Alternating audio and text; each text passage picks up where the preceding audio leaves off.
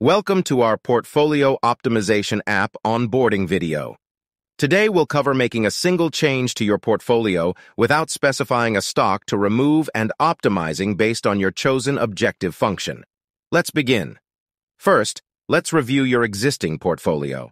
As you can see, you currently have 4 stocks: Amazon, AMZN, Ford, F, Raytheon Technologies, RTX, and Tesla, TSLA.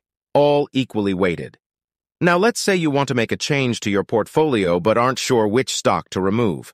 Before we proceed, it's crucial to have a pool of additional stocks saved in the app, beyond those in your current portfolio. This ensures the app has alternatives to analyze and can find potential replacements to improve your portfolio's performance. Without a larger pool of stocks, the app may not be able to suggest meaningful changes.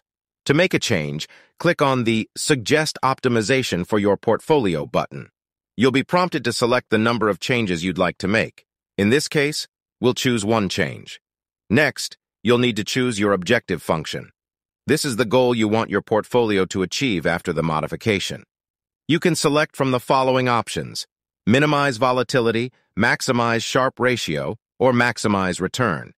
For this example, let's choose to maximize the Sharpe ratio. Once you've made your selections, click Suggest Change.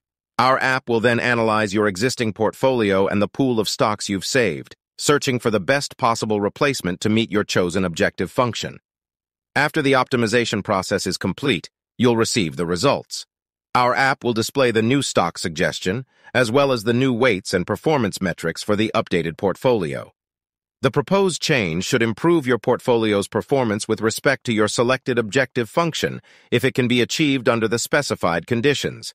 That's it. Our app helps you easily modify your portfolio and optimize for your desired goals.